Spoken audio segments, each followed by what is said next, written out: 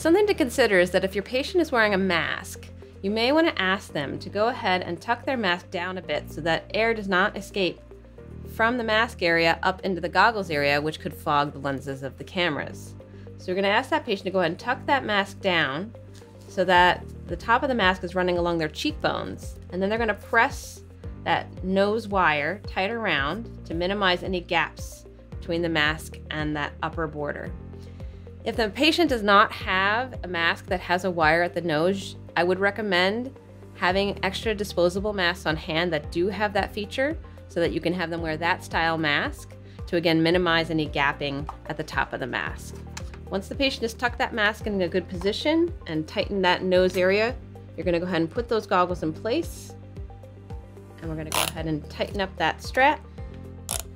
making sure that there's firm pressure. And because they push that mask nicely around their nose, we should avoid any air coming up from the mask area into the goggles area where it could fog the lenses.